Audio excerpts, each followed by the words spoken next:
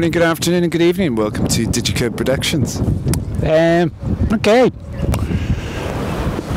International Thermonuclear Experimental Reactor, otherwise known as ITER when it's at home sitting on the couch.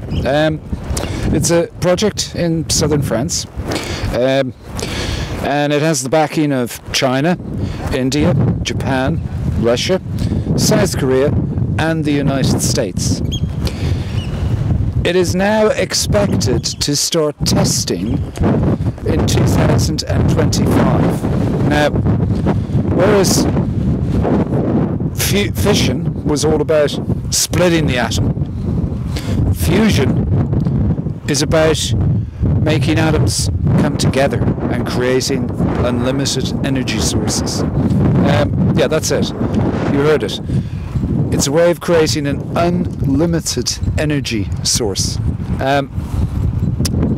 Pretty amazing. This could be the answer to all of our current fossil fuel problems. Wow, just announced today by the Chinese through their press office that they're going to start testing in 2025.